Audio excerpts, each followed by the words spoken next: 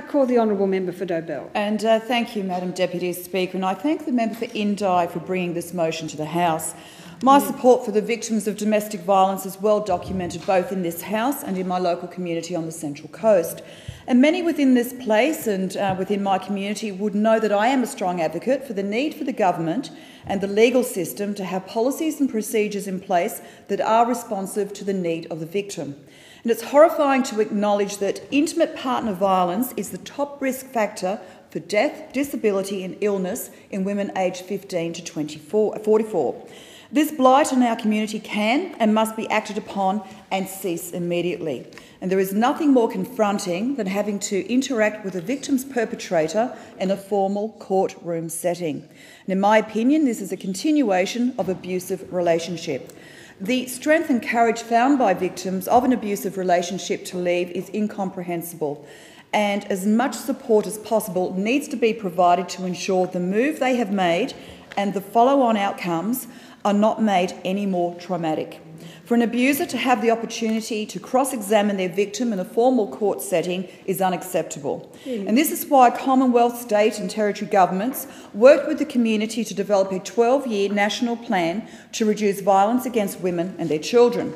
The plan includes within its vision Australian women and their children to live free from violence in safe communities, and that a significant and sustained reduction in violence against women and their children is actioned. The second action plan of the National Plan to Reduce Violence Against Women and Their Children was launched on Friday, the 27th of June. And one of the main outcomes of this plan is to drive continuous improvement in systems across the Commonwealth and the state and territory governments through reviewing domestic and family violence-related policies. Within the plan are actions to improve information sharing across court processes. Commonwealth, state and territory governments are continuing to explore and implement methods to improve collaboration and information sharing between court processes to achieve the best outcomes possible for victims. The plan also involves initiatives that concentrate on the impact of victim-focused court practice reforms. And I strongly support the call within this motion to amend family law legislation to ensure that in a situation of family violence, an unrepresented litigant alleged or known to have perpetrated violence is prevented from and legally prohibited from directly cross-examining a victim.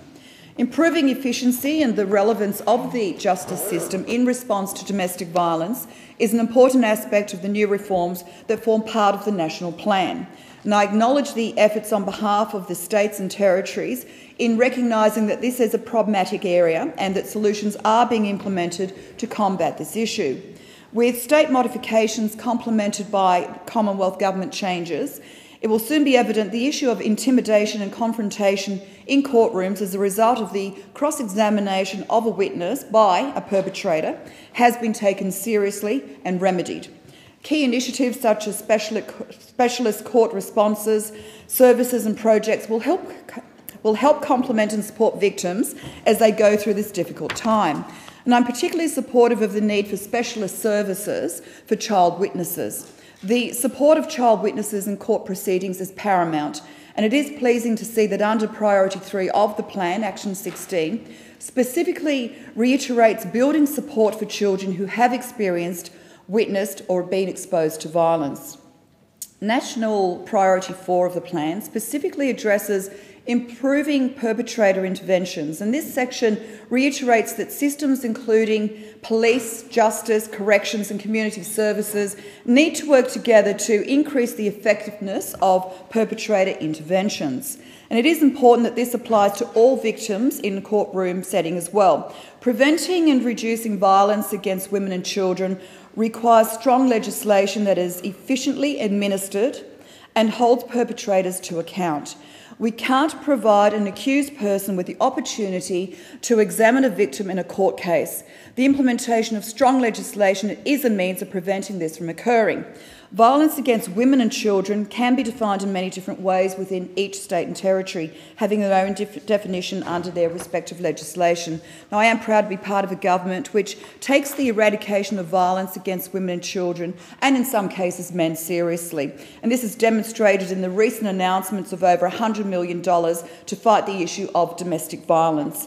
And as part of this announcement, I will be campaigning to have legal assistance service provider allocated to the Central Coast in the coming year, and I commend everyone who is fighting against domestic and family violence. Thank you, Member for Dobell.